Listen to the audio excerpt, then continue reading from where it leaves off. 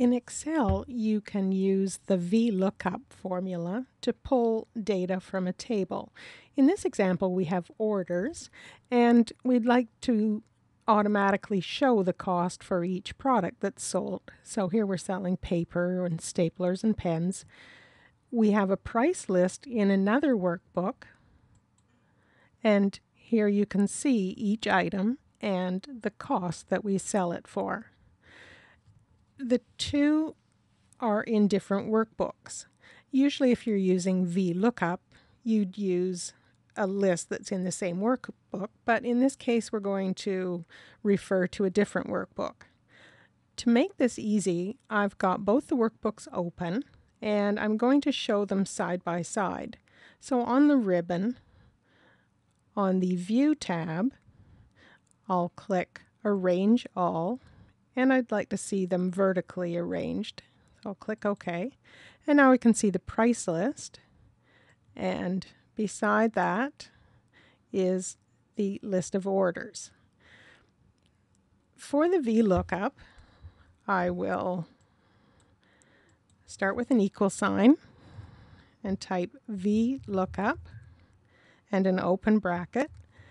And then I click on the cell that has the value I want to look for in the price list. So I want to find the price of paper, so I'll click on that and then type a comma to start the next argument.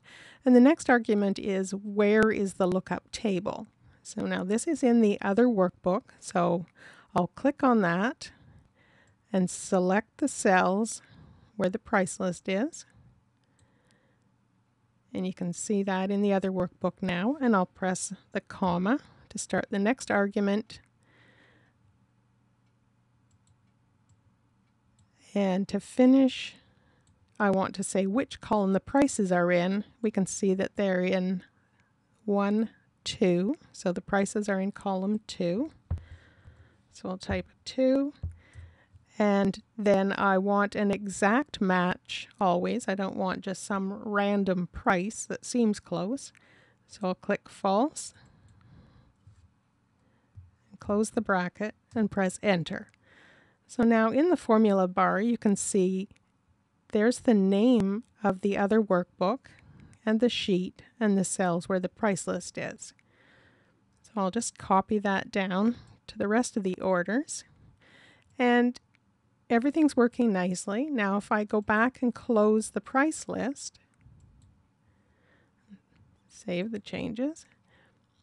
Now this workbook, we can see the VLOOKUP shows the full path to that other workbook, but everything still works well. The VLOOKUP works even though the workbook with the price list is closed now.